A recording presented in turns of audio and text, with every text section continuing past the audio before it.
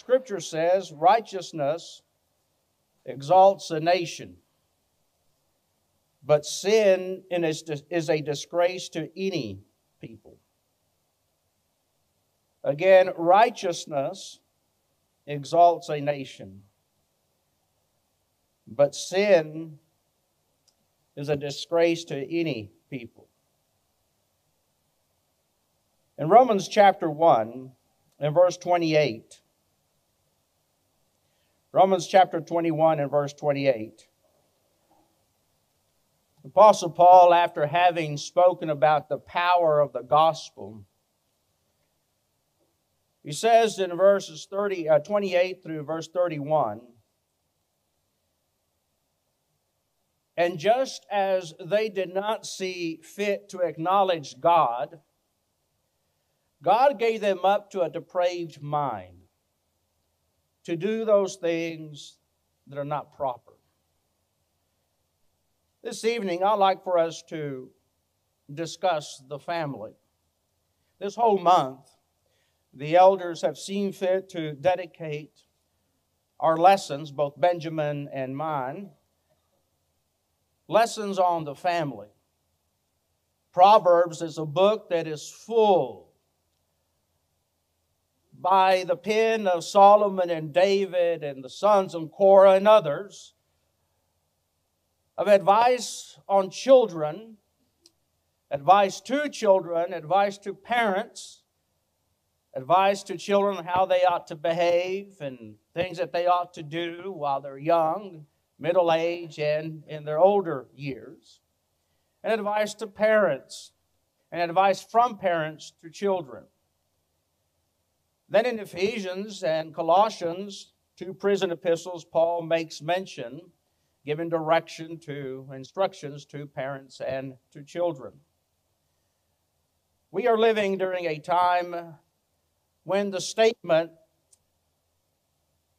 as our brother Moyer once wrote, says, as goes a home, so goes society.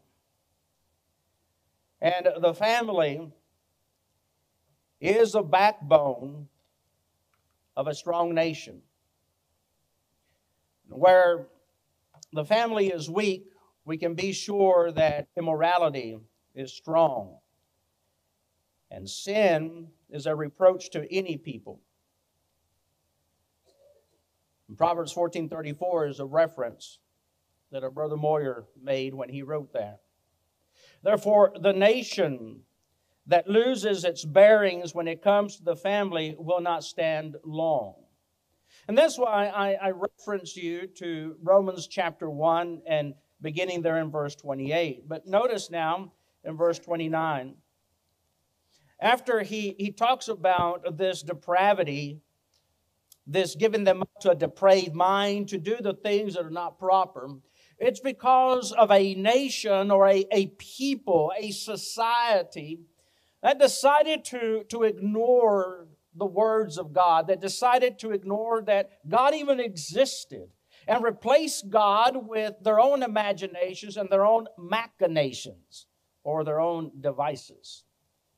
So he says in verse 29, people having been filled with all unrighteousness and wickedness, greed and evil, full of envy and murder, strife and deceit, they are gossips. Not only are they these things, but notice they're slanderers and they become haters of God. And if a people become haters of God, that they don't respect God to the point that they hate God, Paul continues to add to this list that the people are also insolent, arrogant, boastful, inventors of evil, and disobedient to parents. And he finishes off this list by saying that they're without understanding, untrustworthy, unfeeling, and unmerciful. Hence the quote, or the importance, in my idea, of the quote, as goes a home, so goes society. And I would say, and the church. The home is the heartbeat. The home is the core, it should be, of where teaching, of where bringing up, of where discipline should begin. It should always be the responsibility, as we'll read in scriptures here shortly, it should always be the responsibility of the family, of the parents, to teach respect, to teach honor, and to bring up the children in what would be considered the right way. Standard of morals, a set of ideals, a set of rightness, not the responsibility of the state, of the church. This is one of the reasons why I oppose so vehemently when denominations come up with this idea of having kids' church, where adults come to the church assembly and they sit and they listen to sermons while the children are separate from the parents, having their own church. That's not a way for a family to learn about God. It's not a way for a family to be brought up together listening the Word of God or listening to the Word of God and being brought up together as a family listening to God's Word. It would be, in my estimation, unthinkable. It would be unimaginable that God would make people and then put us here on this earth without giving us some type of an owner's manual or some type of a book, a guide, a reference that would teach us on how to behave as people. And then on how to raise our children. If you think about it, when you go and buy a refrigerator, not only does it have this yellow sticker on it that tells you how much energy you're going to save every year, but when you open it up, it has an owner's manual on how to plug in a refrigerator and how it works, in case you just didn't know how a refrigerator works. But it has a 30, 40-page owner's manual in English, Spanish, Chinese, and maybe other languages on how to operate the refrigerator. You buy a waffle iron, and it comes with an owner's manual. Every piece of equipment that you've ever bought has an owner's manual. My goodness, when you buy your first brand new car, I'm not talking about a used car, but the first brand new car you buy, especially if you're a man, you're probably going to spend hours reading that owner's manual. You may, as a male, you may never ever read another owner's manual for anything, but for a vehicle, you'll read an owner's manual from cover to cover. And for children, God has given us, for children, the most complex, the most confusing, especially when they get to those nasty teenage years,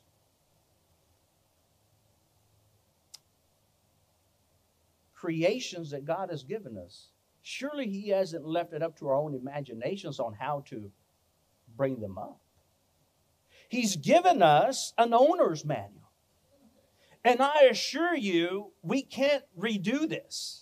We can't do it again. Once our children are raised and gone, we can't go back and do it over. We have one shot. And I think that when we are dedicated to God and have dug our nose in the Scriptures as parents, we have a better shot in raising our children right when we're doing it God's way than anybody else's way. So for that, let's concentrate on 4 verses there in Ephesians chapter 6. You know my style of teaching is not to jump all over the Bible. But let's stay where Paul wants us to stay, in Ephesians 6, verses 1 through 4. And we'll make some other references, but let's read verse 1. Children, obey your parents in the Lord, for this is right. A parallel passage is Colossians 3 and in verse 20. But for now, Ephesians 6 and verse 1, children, obey your parents, for this is right. Or obey your parents in the Lord, for this is right. I'd like for you to understand that when Paul sent this letter to the church at Ephesus, he was expecting everyone at church, everyone in the assembly, everyone that made up that church, to read the letter, to listen to its contents as it was being read, including children. Now, we might have in our minds a picture when he says children here that he's referring to maybe a 2 or 3 year old, but you can't really truly believe that that's who he's talking about, a 2 or 3 year old, as he's writing this letter, chapter 6, verse 1, children, obey your parents in the Lord, for this is right. He is addressing children that have the mental faculties, the mental capabilities to be able to understand at the very minimum what this one passage is teaching. He is expecting that those in the audience, which are children of an age that can understand what's being said, to listen to his words, to at least listen, if not read, the letter written by the inspired apostle from the Holy Spirit. Now, I understand that these children who are also part of the Ephesian church, they might not be old enough to understand the manifold wisdom of God, to understand the entirety of the Ephesian letter, but here's the rub. Most of us adults can't understand the entire Ephesian letter either the first time around, can we? We have to read it and reread it. That's why we have Bible studies. That's why we spent an entire quarter studying Ephesians, didn't we? Psalm 122 and verse 1. Psalm 122 and verse 1. I believe that one of the major responsibilities that we have as parents is to make sure that we bring our children to the assembly of the Lord's people. When we come to church, to use a modern day term, when we come to worship, our children should come with us.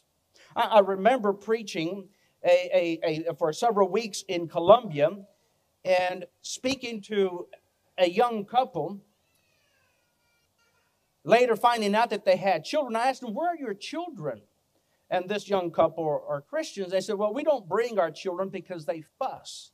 We'll wait until they're older, like teenage years, before we start bringing them to church. And I said, they'll never come.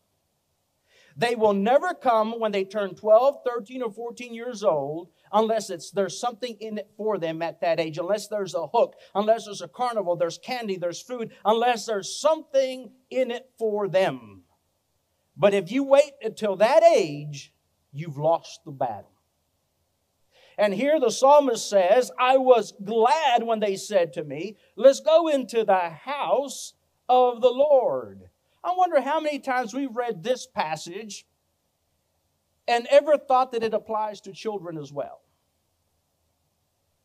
This is a passage that we should apply it to everyone in our household, shouldn't we? It should be a family function. Just as we get excited to go to the water park, just as we get excited to go to Disney World, just as we get excited to go to the baseball game or any other activity, I was glad my family and I made it something that was an event, something great for us to go to the house of the Lord. But it's up to me as a parent, isn't it? To be able to instill in my children that excitement and that enthusiasm. But if they see me kicking around on Sunday mornings and dragging my feet and complaining and with a long face, does that not teach them the same attitude? But if I'm excited, if I'm doing my lessons, if I'm studying on a daily basis, as the scripture says, morning and evening, let the law of the Lord not depart from your eyes, and teach it to your children when they wake up and when they go to bed. If they see that between mom and dad, and I'm teaching them those things, would they not be excited as well? You know they will be. This passage applies to the entire family unit. I was glad, I was excited, I was happy when they said, let's go to the house of the Lord. The Jewish tradition held that a boy, by the time he reached 12 years old, was already a legal, free, and independent man. He was an adult by 12 years old. You've heard of the bar mitzvah, haven't you? Now, in modern day culture, a Jewish boy goes to his bar mitzvah, he still goes back home with his parents. But in the Jewish tradition, at 12, he was free to marry. He was free to sign contracts. He was free to make adult decisions. Now, the idea is that children of any age, whether you are 12 or you are 60, are to be obedient to their parents in the Lord. There's that proviso, in the Lord. You know, in Luke chapter 2 and verse 42, we read where Jesus was 12 years old. Jewish tradition, legally a man. And when you read verse 51 and connect to verse 42, guess what it says about his subjection to his parents? He was in subjection to his parents at age 12. This teaches us that we should be in subjection, in obedience to our parents, as long as what they are asking of us or commanding of us is within the confines of God's Word. In other words, if they ask us to smuggle moonshine for them or do something ignorant, we shouldn't do those things at any age. But then notice the word obey. It's not a suggestion here. It's not, is it convenient for you? Again, children of any age. It's not if you feel like it, but it's a commandment. Both Roman law and Jewish scripture agreed on the duty of children to obey their parents. Josephus, a historian of that time, understood the Old Testament to teach that honor to parents speaks, or ranks rather, second only to honor God. And if you look at the Ten Commandments, the first commandment is that to God, and the fifth commandment is that to parents. And if you separate those and put them side by side in columns, the first and the fifth go side by side. So the Jews understood, whether they did it or not, they understood that being obedient to their parents and honoring their parents was second only to honoring God. Philippians chapter 2 and verse 12, notice how the word obedience is used here to God, but the same word obey that Paul uses in Ephesians 6 in verse 1. Paul says in Philippians 2:12, so then, my beloved, just as you have always obeyed, not as in my presence only, but now much more in my absence, work out your own salvation with fear and trembling. We should always be willing to obey our parents. Remember in Matthew 21 and verses 28 to 31, the parable of the two sons. Dad says to one, I want you to go out into the field and do some work. How old was that child? How old was that son that dad says, go out to the field or go out to the vineyard and work? He wasn't a 5-year-old child, was he? He was old enough to do labor in the vineyard. And the boy says, yes, sir, right on it. And he didn't do it. Second one is told, go out and work in the vineyard. He says, I ain't going to do it. But then thinking about it, he goes and does it. Jesus asked the Pharisees, which of these two did what was right? Which one of these two was righteous? The first one that said and didn't do it, or the second one that said no, but eventually obeyed his father? And the obvious answer is the second one. That's the shortest parable of the Bible, by the way, the shortest parable of Jesus, by the way. And that's the idea of obedience. Doing what is right. Therefore, obedience and righteousness is hand in glove. And then there's that proviso in verse 1 of Ephesians 6, in the Lord. Sometimes parents will make unholy demands on children. And children are not obligated to obey their parents in these situations. That's what that means, in the Lord. We should always respect our parents, but we don't always have to obey them when their demands are unholy. Why? Because ultimately, when you think about this passage and others, it has to do with the child and parent relationship and obedience and honor and respect. God is asking us, ultimately, that we obey God. And when we obey our parents, we're ultimately obeying God. And that's why we are to first obey God, and then second, we obey whomever else comes in that order or in that rank. In Colossians 3 and verse 20, we read, "For this is well-pleasing to the Lord." We are first to please God, and then in this case, our earthly parents. Proverbs 1 and verse 8. Proverbs 1 and verse 8. "Hear, my son, your father's instruction, and do not forsake your mother's teaching."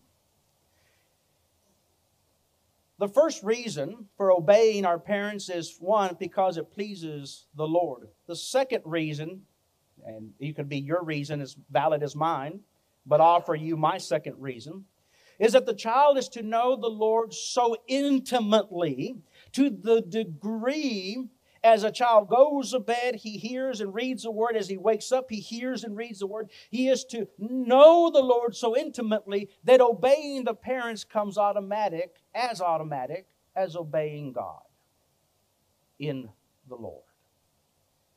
And isn't it such a terrible thing when a 7 or 8-year-old child disrespects his parents? Don't you feel shame when you see that? Don't you feel embarrassment and shame when you see a teenager balling up a fist and threatening to punch his mother or his father out? But you know what's sadder than that? A 50-year-old man disrespecting his father and his mother. That's why we have the scripture here. As Christians, we should never do that. As Christians, this is highly offensive to God. It's highly offensive to God. Proverbs 6:20, "My son, observe the commandment of your father." Proverbs 6 and 20. "Observe the commandment of your father. Do not forsake the teaching of your mother." These two Proverbs, 1 verse 8 and 6 and verse 20, notice it begins with the father and it ends with the mother. Do you know why both of them are mentioned? Because it is both mom and dad's responsibility to raise the children. Don't forsake your father's discipline. Don't forsake your mother's teaching. Observe your father's commandments. Don't forsake the teaching of your mother. And Proverbs 23 and verse 22, "Listen to the father who begot you, and do not despise your mother when she is old." Now let's look at Ephesians 6 and verse 2. Because there's another part. Would you advance that slide for me, brother? "Honor your father and mother, which is the first commandment with the promise." Next slide. "Honor your father and mother, which is the first commandment with a promise, so that it may turn out well for you, and that you may live a long life on earth." And 2 slides over, please. So notice what verses 2 and 3 are teaching here. By the way, this comes all the way from Exodus 20 and verse 12. From 20 and verse 12. Honor your father and mother. This is the first commandment. Now, what does the word honor mean? It is higher than obedience, because we can teach a dog how to obey, can't we? So it's more than just obeying. It's more than just doing what we ask them to do. It's more to that.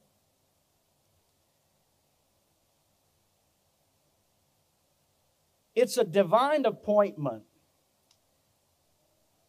Or this divine appointment is due to those above us.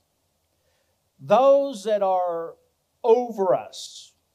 It is our responsibility to revere, to treat as valuable and precious, to show respect and reverence, kindness, and courtesy. You've heard it. There's a lot of wisdom underneath all that white hair. There's a lot of wisdom in your parents. So we are to treat them with honor, with this respect, with reverence. Treat them as valuable and precious. You will never have another mother and father. That's just the way it is. And some of you sitting right here don't have a mother or a father alive anymore. And don't you wish you could go back and just one last time have a meal with them and talk? So you can go back and tell, or you can sit down and talk to us about how this affects you and give us advice. And all that should make sense to us. But oftentimes it doesn't.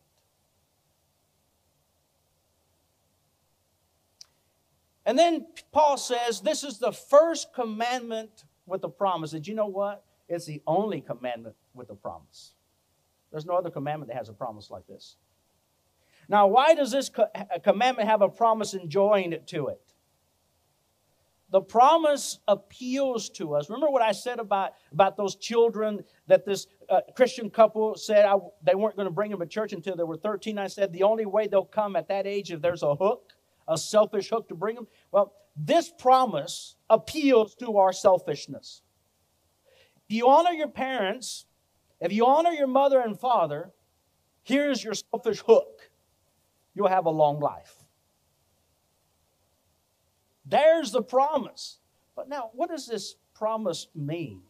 Does this mean that every person that honors or who honors their parents are automatically guaranteed a long life? I know many of folks who are very respectful and loving and honoring of their parents that died at a young age. So what happened? Did God lie?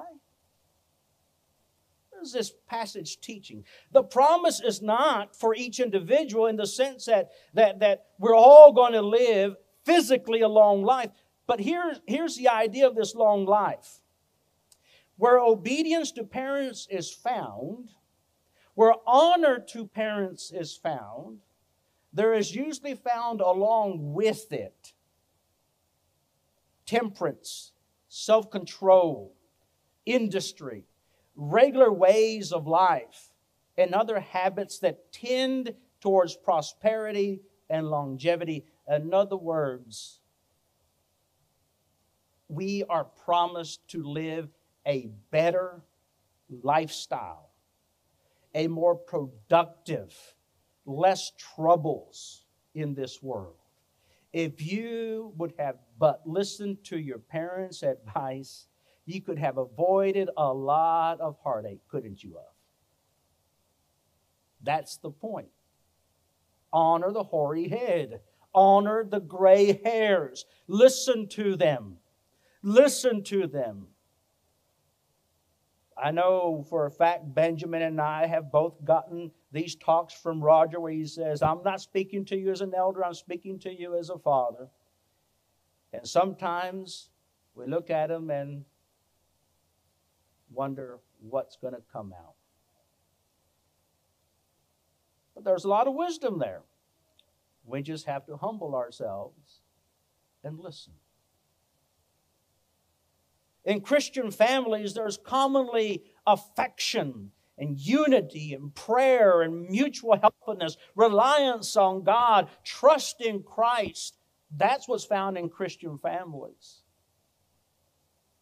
Functional, that makes life sweet and wholesome. The spirit of the promise of a long life is realized in such ways, and it may be likewise in special mercies that is shown to each family that we can enjoy a peaceful life on earth if we learn to honor our parents. Now, what are some ways that we can honor our parents? I would say Mark chapter 7, verses 11 through 13 is a great example. Maybe in a way not to honor our parents, but in caring for them when they're elderly. We are a society that tends to put away and do away and push aside the things and the people that are no longer useful to us. And we shouldn't do that, especially with our parents. So one way that we can honor our parents is by caring for them in the years of their declining health and mental acuity, when they can't take care of themselves properly anymore. And it is frustrating, and it is at times painful to hear the things that they have to say to us. But you see, in Mark chapter 7, verses 11 through 13, Jesus is addressing a group of people that had the financial means to take care of their parents. But they decided or found a loophole to not take care of their parents by saying, all of my money, all of my possessions that I could use to help mom and dad, I have promised it to God. I have vowed it to God. And when you make a vow to God, I mean, you got to burn your daughter on the altar, don't you? When you vow things to God, you can't break a vow, which is not true. A good study through Leviticus will teach us that that's not true. First of all, you don't make those type of vows. Second of all, you should always honor your parents, your father and mother. So that was their way of saying, Mom and Dad, I would gladly help you and take care of you, pay for your food, take you in or buy you a house that you could live in, provide for a nanny, provide for a nurse, but I just can't afford it because I gave God all my money. That don't make sense, does it? In 1 Timothy chapter 5 and verse 4, but if any widow has children or grandchildren, they must first learn to practice piety in regard to their own family and to make some return to their parents. And there's some folks that would help a stranger that they've never met before they help their parents.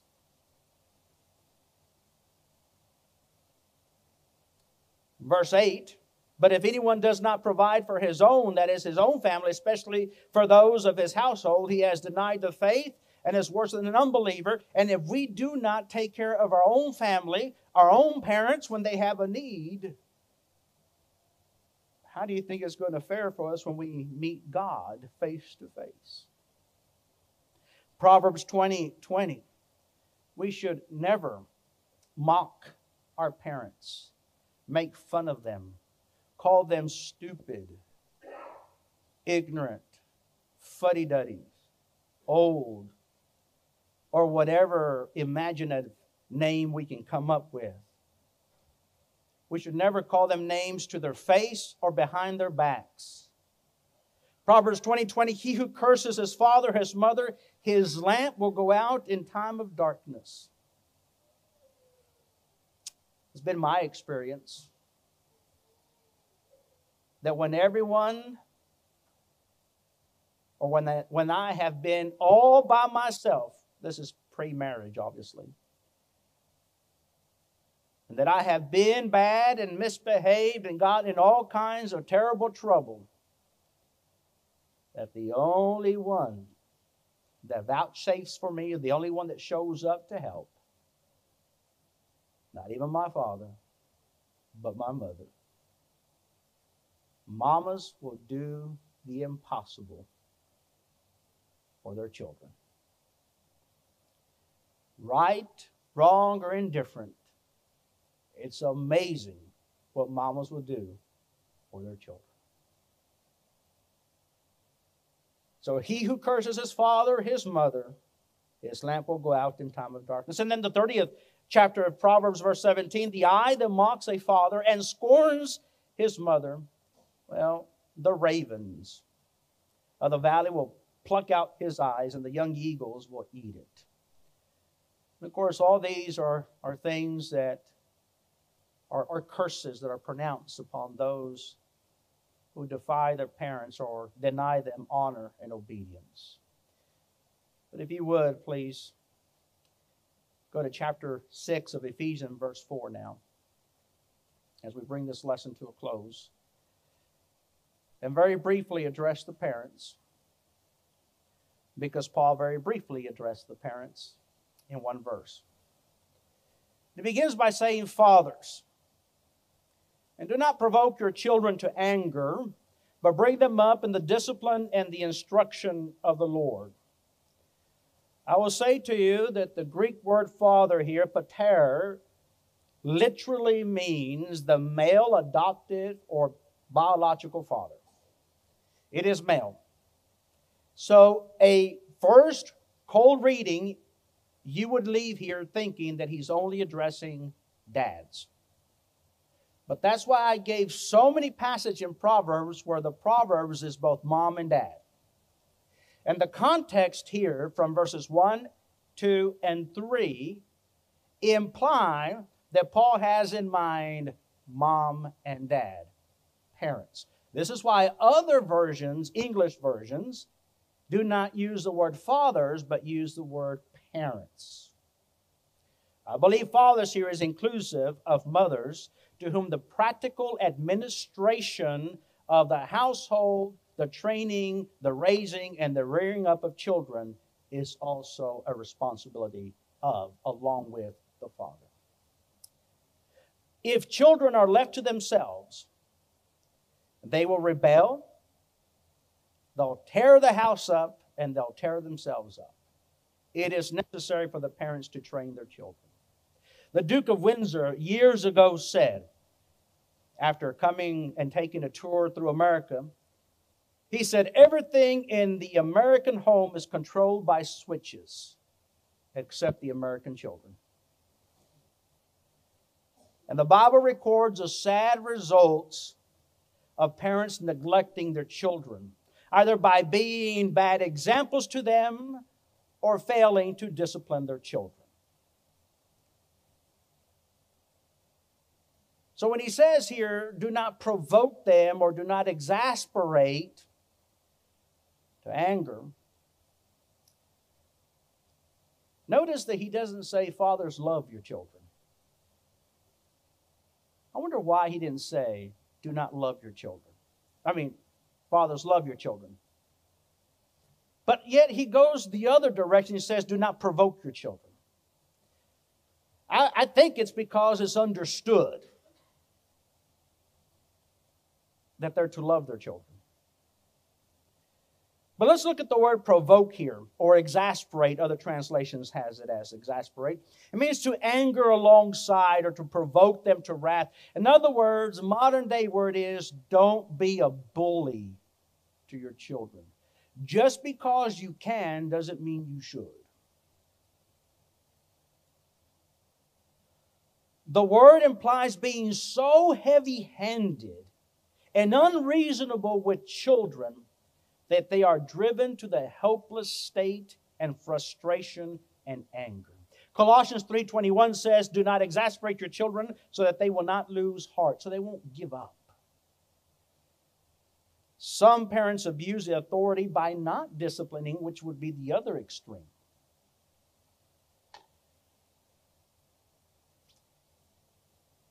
They're constantly seeking the approval, some parents don't discipline, and they're always wanting the approval of their children. They're pushovers. They want to be their friends, and they avoid any type of discipline so that they might be able to please their children instead of correcting them. We have some Bible examples. Benjamin mentioned, I believe, Eli last week in 1 Samuel chapter 3 and verse 13, where he failed to correct his children who were stealing the meat from the sacrificial pot and taking out the ladies behind the temple and having sex with them. David pampered Absalom and failed to correct him when he murdered in front of a lot of people and it was so obvious. Set a bad example by not correcting him. And later on, one of David's soldiers found Absalom hanging from a tree by his hair and then gutted him there. Isaac pampered Esau and Rebekah pampered Jacob and Jacob pampered his youngest son. It was just a total mess. When parents fail to correct their children, to discipline their children, that is a form of abuse. you're setting your child up for failure as an adult. And no one likes a spoiled child, not even the parents. In Proverbs 13:24, he who withholds the rod hates his son, but he who loves him disciplines him diligently. And there are children that have been through a lot, but that does not excuse a lack of discipline. Having studied child psychology, I will tell you this. Children are a lot smarter and wiser than some of us parents are. And they will learn how to play you. I know the one I have sitting up front that had her tonsils out, she learned very quickly how much she could push mama. They'll pull on our heartstrings. Proverbs 19:18, discipline your son in his early years while there is hope. Because once they grow up, there is no hope. You can't straighten a tree once it's mature and crooked. In 1 Samuel 3 and verse 13, speaking about Eli and his sons, I have told him that I will judge his house forever for the iniquity which he knows, because his sons made themselves vile, and he restrained them not. And this man ended up dying of a heart attack, it seems like. But this does not mean that parents are to physically, emotionally abuse their children either. Because that's another extreme, where parents beat their children senseless. Abuse has never been condoned, not even in the old days. And I know some of you were beaten. I can tell. I was hit with sticks and rods and bicycle rubber tubes. But that don't make it right. Parents, we will be judged on how we treat our children. Belittling our children is condemned as well. I brought you into this world, and I'll take you out of this world. You'll be better off pouring hot wax down a tiger's ear in a phone booth than messing with me, boy. Jerry Clower, right? Those things are funny. But when we say those things out of anger, or discipline out of anger, those things aren't right. We have become bullies. Discipline, correction, whether it be corporal or verbal, must be done with love, with the desire to correct. Never out of anger, revenge, or just because I can.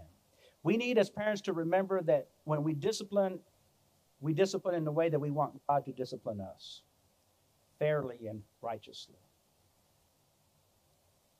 So what are some ways that parents can exasperate their children? By living an inconsistent life. Do as I say, but not do as I do. By parents drinking alcohol and telling their children this is wrong, don't you do it. By taking drugs and telling our children don't do it. How can you, with a straight face, say that to your children? Don't go out and party at night and get drunk with your friends while you have a Schlitz in the refrigerator. That might be a territory thing, but I don't know if they sell Schlitz out here or not. Watching sexual scenes on television or movies and tell the kids, get out of the room because I'm about to watch something that you shouldn't be watching. Does that make sense? Reading immoral stories on our phones or watching some of these half-naked girls on TikTok, or boys now, and telling our kids, I'm monitoring what you watch on social media. Looking at magazines exposing the human body, eating too much, wasting time dressing or exposing the body to attract attention, but then trying to teach our little girls how to be modest. Attending socials or parties or concerts that are loose on decency, morality, and marital faithfulness, and on and on and on. Singing Red Solo Cup as if it was the national anthem in the family vehicle. And then when the child asks, what does that mean? In 1 Kings chapter 22, verse 52, how do you think a child would turn out if that child's grandparents were Ahab and Jezebel and his daddy was Jehoram? In 1 Kings 22:52, he did evil in the sight of the Lord and walked in the way of his father and in the way of his mother, in the way of Jeroboam, the son of Nebat, who caused Israel to sin. That dude was bad. But he had grandma and grandpa as great examples. Ahab and Jezebel. 2 Chronicles 22 and verse 3, he also walked in the ways of the house of Ahab, for his mother was his counselor to do wickedly. Here you have grandma telling him to do wicked things. Another way that we can exasperate our children is by being overbearing, nitpicking, over-controlling.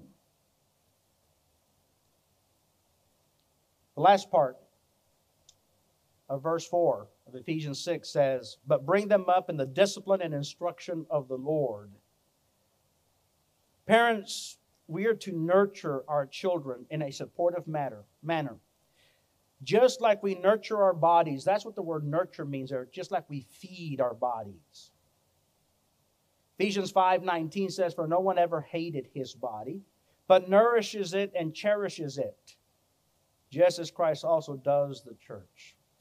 Just like we support our children to do well on math tests, on reading tests, on football or any sport, just like we push them to be the best and to excel in those other things, we're told here as parents, mom and dad, your job is not only to take care of them and to raise them, to discipline them, but notice, to discipline them and to instruct them in the Lord. That's our duty. That's our job. A child who is brought up in Christ grows up learning to love and to know what love is. A child that is brought up or brought to Christ grows up learning power and triumph, knows that no matter what happens in life, no matter how terrible society gets, there is hope of everlasting life. A child that is brought to Christ and is given the good, great, awesome example of parents who are Christians will desire to one day serve the Lord and serve the Lord's church. This is a responsibility that we have as parents, the responsibility that you have as children, the responsibility that we all have as children. This is the family as God would have it. Parents, we have this awesome responsibility of training up a child in the way that he should go. Proverbs 22 and verse 6. Children, we have also an awesome responsibility of honoring father and mother at every stage of their lives and our lives, as long as we have parents. And together, we have the utmost and the most awesome responsibility of honoring our Heavenly Father. And that's what the family is supposed to do while on this earth. In John 5 and verse 19 through 20, Jesus is our perfect example of how a son should treat and honor his father when he said, I come here not to do my will, but to do the will of my Father who is in heaven. Now, Jesus could have done whatever he wanted to. He could have obeyed, disobeyed, he could have honored or dishonored. But he left us a perfect example. And that was obedience up to dying on the cross, so he could sit at the right hand of God, and gives us the same hope.